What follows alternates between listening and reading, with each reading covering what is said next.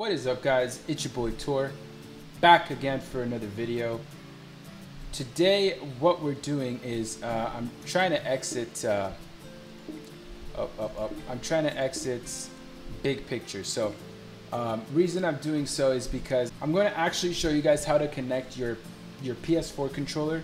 You guys were asking me on stream, and I figured might as well get one of these out for you guys. I know there's some out there. I don't know if there's one for a PS4 one, but might as well just do one real quick, at least how I did it and what I feel like is best about it, and might as well just talk about BBS on Steam as a whole, right? Yeah, so let me go ahead and show you guys what I did to connect my PS4 controller. It's really simple, right? So this is the main page of Steam. Well, actually, this would, I think, be the main page of Steam where your main page of the store is out. If you go to library, this is where your games are at. Basically, this is where you're gonna have BBS, and this is the list of games.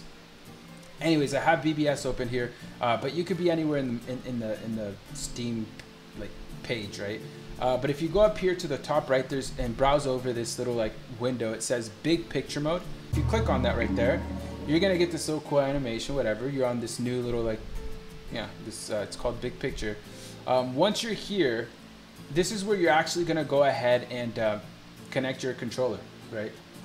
So click on Settings. From there, what you'll do is you'll go to Controller Settings, and once you've done that, you're gonna get a list of a couple of things. I don't think it'll be nearly as much as what I'm showing you here, but what you see here is PlayStation configuration, and I'm assuming it's probably the same for every other kind of controller, like the Switch. I actually might need to try that one out because I have a Switch, right? Xbox I don't have, but you can connect your Xbox controller. But if you have a PlayStation controller, connect it there. This box will be unchecked. So once you get to this page, obviously click on this button here. Let's click on it and see if anything happens. Nothing happens, but yeah, you click on that, and once that's done, as long as you have your actual PlayStation controller connected to the computer through the USB, right? USB, not USP. Yeah, USB. Once you get there, you've got that here. You can confirm. Boom, it's there.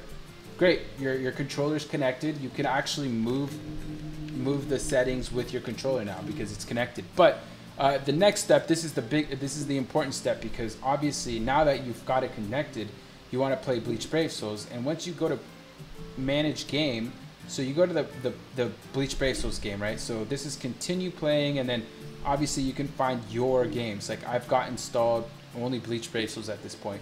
If you go here and then you go to the sidebar right here, there's going to be a manage game. Click on managed game. Once you click on managed game, you go to let me actually move my webcam down here. Sorry about that. But once you get to this place, right, you're going to go ahead and click on controller configuration. Once you click on controller configuration, at this point what you do is you just click on you have your controller, just move around, do whatever you want to do. But as you see at the bottom right down here in this little bar, it says X for select, browse configs, export configs, done. Click on browse configs, which is a square, and then from there, as you see, it's going to take you to the community tab where, you know, players like you and I uploaded their configurations that they went ahead and put on on the game, right, for the Steam controller settings, right? I ended up going with Lihao. Lihao here seems to have probably my favorite one of them all. Reason being is that he has all the strong attacks actually put in place. There's a few of them here. I don't know if either one of these two or one of these, I don't know if it was the top two, but I was trying a couple and some of them just didn't have the strong attacks actually in place. So Lihao, on the other hand, the one that has it titled as PS4 My Fave Set, is actually really good because X on the Dracul, thank you for subscribing. X on the PS4 controller is going to be the NAD string. Square is going to be first strong attack. Triangle's second, and then circle is third.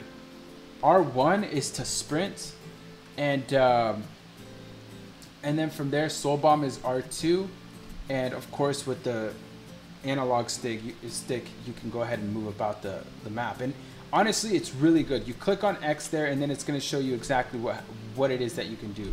or what it looks like. Once you get to this place, you go ahead and click on square one more time just to apply configuration, and boom, you're set to go. At that point, you're ready to play. So you can jump right in, hit play. I've already got the application pulled up, but yeah, you're basically good to play now, and it's gonna have your actual controller connected. Yeah, anyways, now that we're done and have done that, I kind of want to talk a little bit about the actual game itself on Steam and how I feel about it. It actually feels pretty goddamn smooth. Like, I don't see why I would even play on my phone when I'm streaming or when I'm at home and want to play on my computer. Like, there's just no other reason why. I mean, obviously when I'm out and about and doing my own thing and I want to casually be farming out, you know, when I'm not at home, I'll probably play on my phone. But I actually really like playing on the computer. It gives you a whole new experience. Don't get me wrong, it's not like, oh my god, the best game I've ever played in my life, but it's still decent and I actually like it. Quality's clean.